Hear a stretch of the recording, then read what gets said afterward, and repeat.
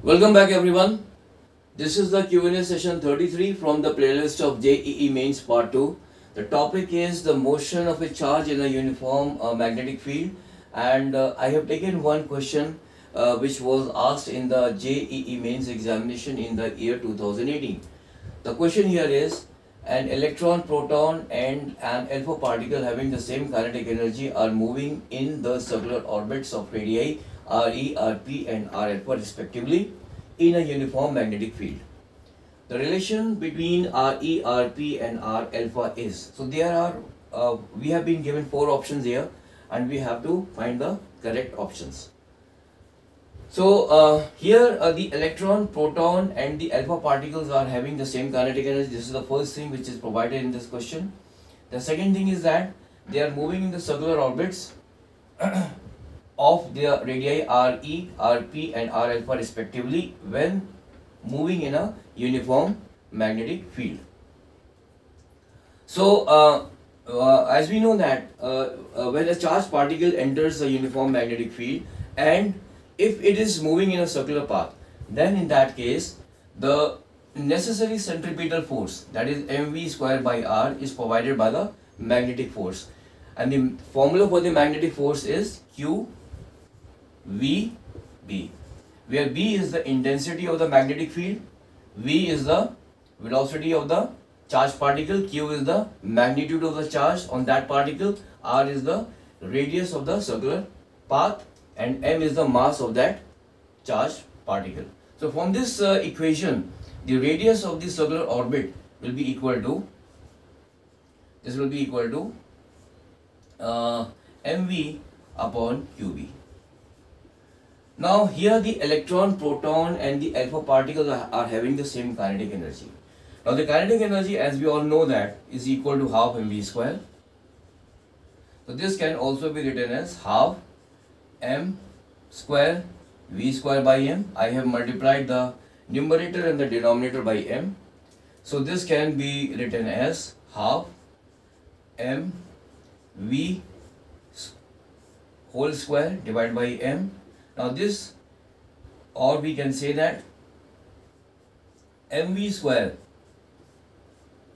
is equal to 2mk, or mv is equal to under root 2mk. So what I will be doing is now that I will be substituting this value of mv as under root 2mk in this equation. So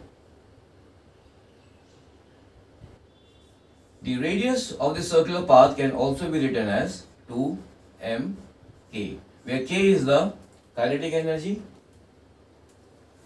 m is the mass of that charged particle, q is the magnitude of the charge on that particle, and b is the intensity of the magnetic field.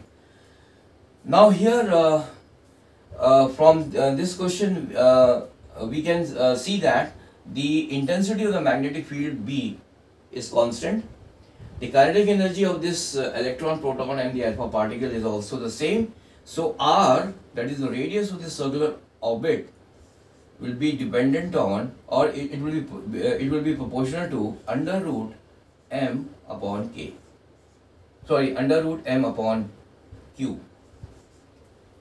Because b is constant, k is also constant, so the r, that is the radius of the circular orbit, will be proportional to under root m upon q.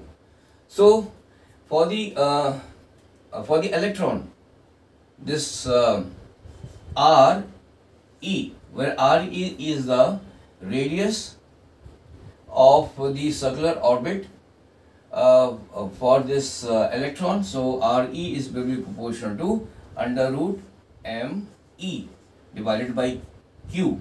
Now q is the charge on the electron which is given by E, and me is basically the mass of the electron.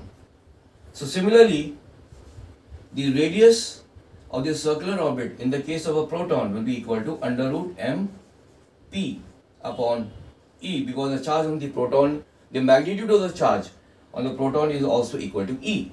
So Rp will be proportional to under root mp upon E. So I will be writing these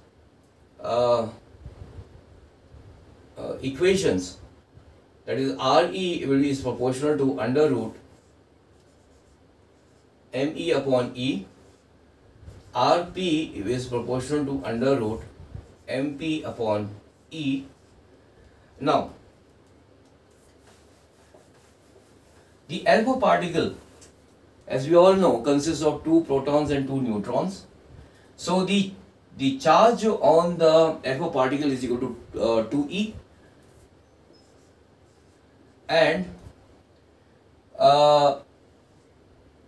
this equation, that is R is equal to under root 2 MK divided by QB, can be written as R alpha will be proportional to under root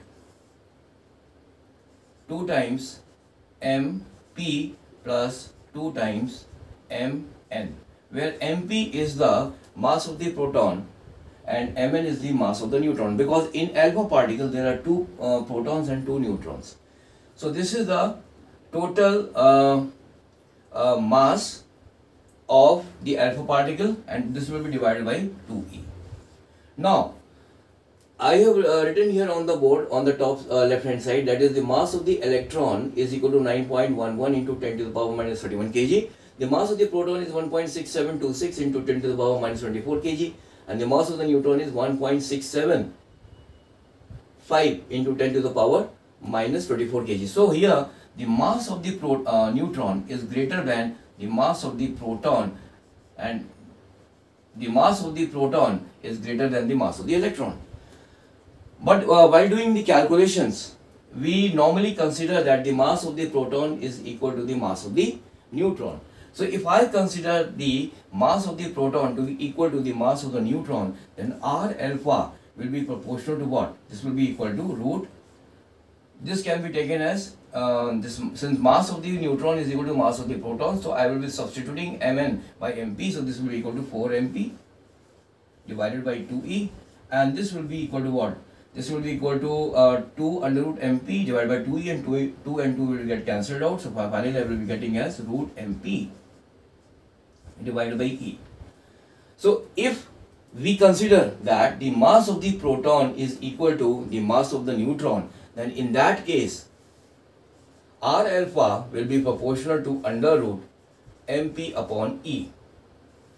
And so in this case Re will be less than Rp, because the mass of the electron is less than the mass of the proton, and this will be equal to Rp will be equal to R alpha, and this relation is when the mass of the neutron is considered equal to the mass of the proton.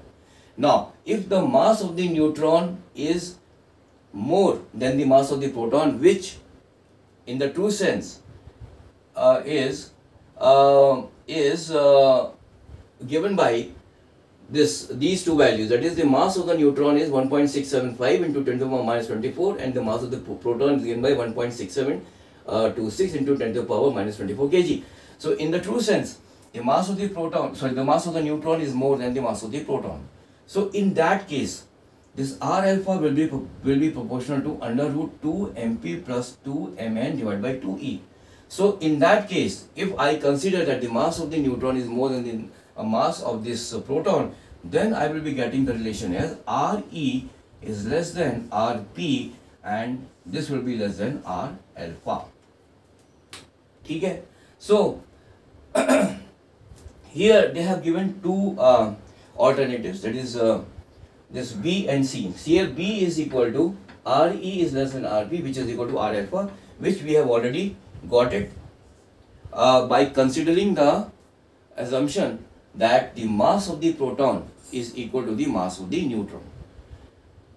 However, if the mass of the neutron, since the mass of the neutron is more than the mass of the proton, so if I consider the actual values of the mass of the proton and the mass of the neutron, then in that case this relation will hold true, that is Re will be less than Rp and Rp will be less than R alpha. So in that case this option C will be correct. But if I am considering that the mass of the neutron is equal to the mass of the proton, then in that case the option B will be correct. So thank you very much for joining this session.